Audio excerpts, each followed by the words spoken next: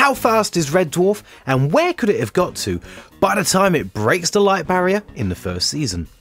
Well, greetings fellow dwarfers, I'm Dan, and I hope it's not too early in the morning to hit you with a bit of the Star Trek crap. To work out where the ship could possibly be, we need to know how far it could have possibly gone, and to work out that, we need to know approximately how fast it might have been going for its 3 million year journey.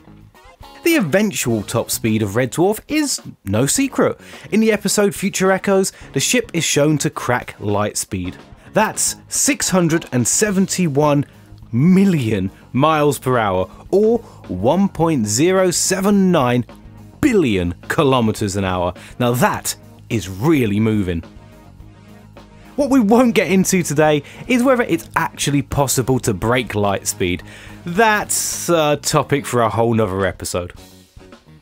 First up, let's get a little bit of context for the kind of speeds used in space travel. Back in 1969, the boys from Apollo were flung to the moon at an incredible 24,500 miles per hour. At this speed, they were covering almost 7 miles every second.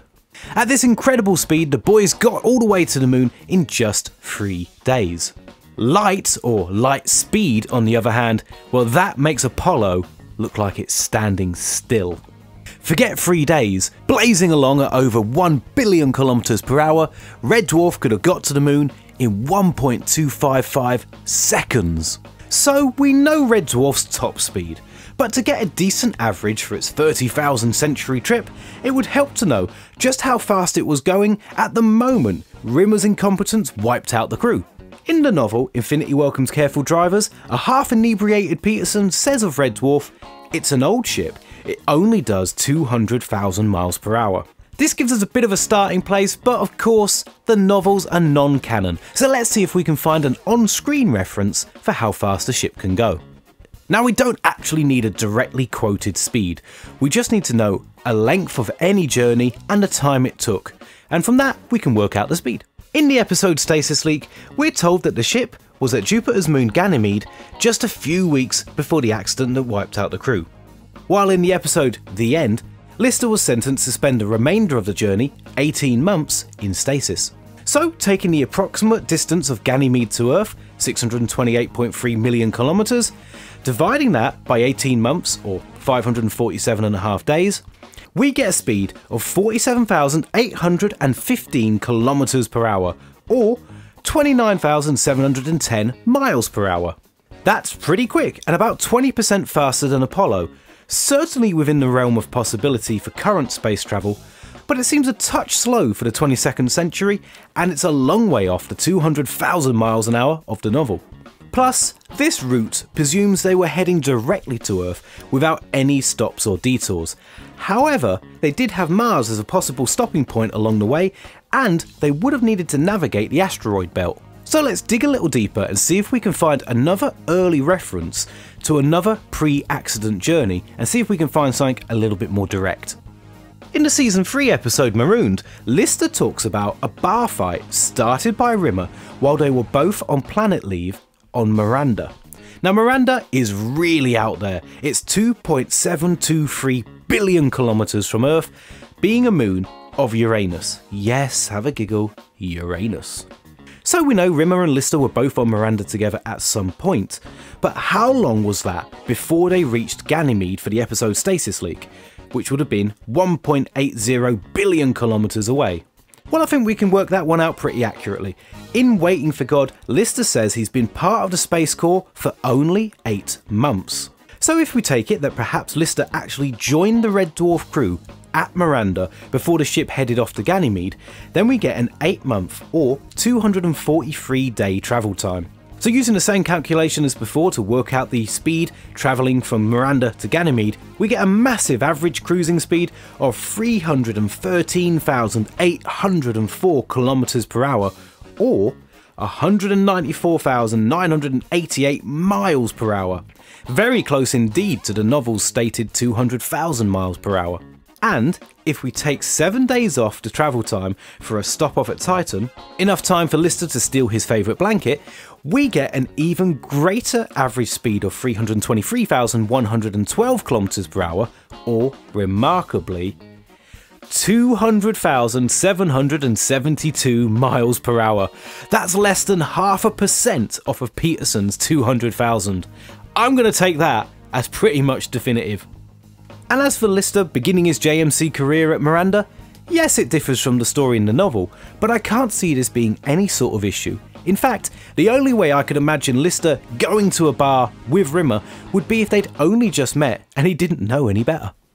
So if we suppose that Red Dwarf's normal cruising speed was 200,000 miles per hour, then we can use that as the starting speed for our 3 million year journey. Working in kilometers per hour, we can take the end speed of light speed, or 1.09 billion kilometers per hour, add our start speed, 323,112 kilometers per hour, then divide that by 2 to get a 3 million year average of 539,661,556 kilometers per hour, or near as makes no practical difference, half the speed of light.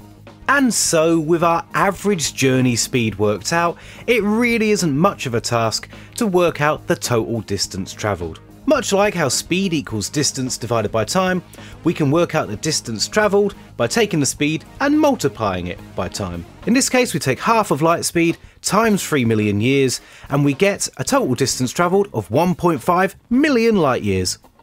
So a light year, or the distance light would travel in 1 year, is very hard to picture in our minds. So for a bit of reference, our galaxy, the Milky Way, is estimated to be between 100 and 200,000 light years wide.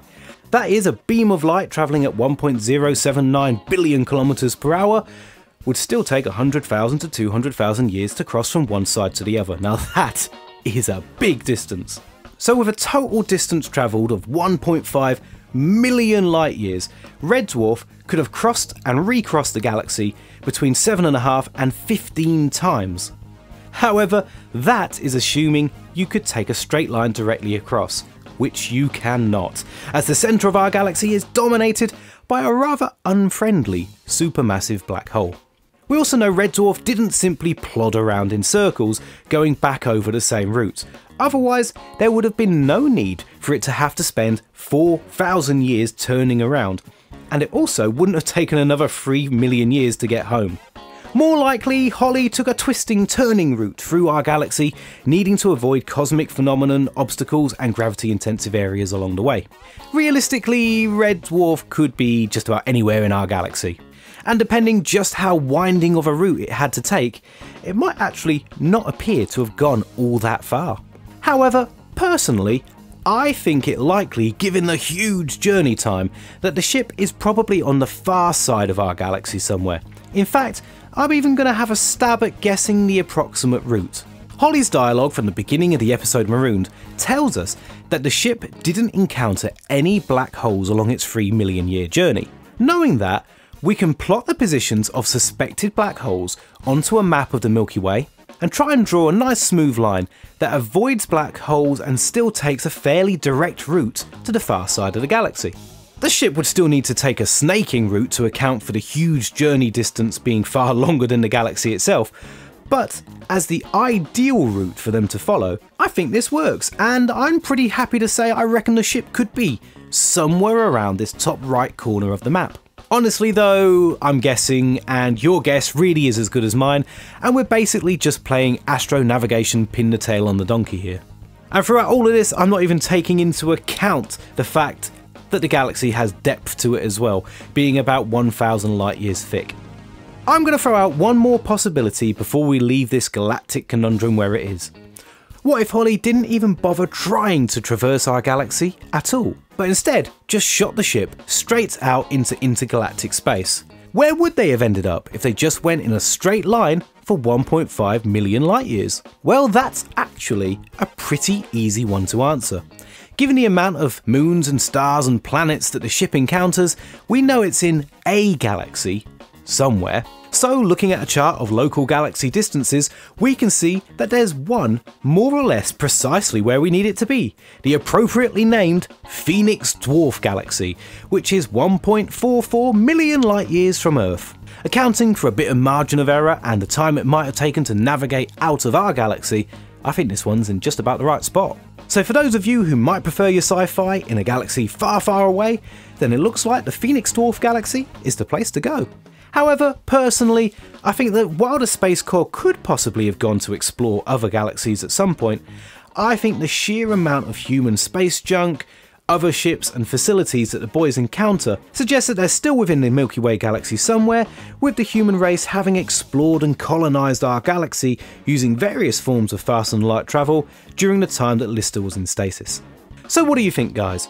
Obviously, I'm presenting an incredibly simplified version of astrophysics here, taking almost no amount of orbital dynamics into account, treating planets and galaxies as if they're static and unmoving, and working from a lot of unconfirmed, averaged out numbers. But hey, Red Dwarf is, by absolutely no means, any sort of serious hardcore sci-fi, and I'm really just having a bit of fun with a thought that I had about how fast and how far that ugly red trash can might have gone. So as I say, this is just a bit of fun, not conclusive at all, but, you know, give us your opinions on what you think. Where could the ship be? Is it in our galaxy? Is it in another galaxy? Is it somewhere I hadn't even thought of? Let me know in the comments below. And let me know if you want to see more videos like this. I've got one in the pipeline looking at just how ginormous the ship really is. Let us know if that's something you want to see. Guys, if you've enjoyed this video, I'd love it if you could give us a thumbs up. Hit subscribe if you've not done so already so that you know when the next video is out and you won't miss one, and hit the bell icon to really make sure you won't miss one. Guys, thank you so much for watching. I hope you enjoyed. I'll see you next time, Smugheads.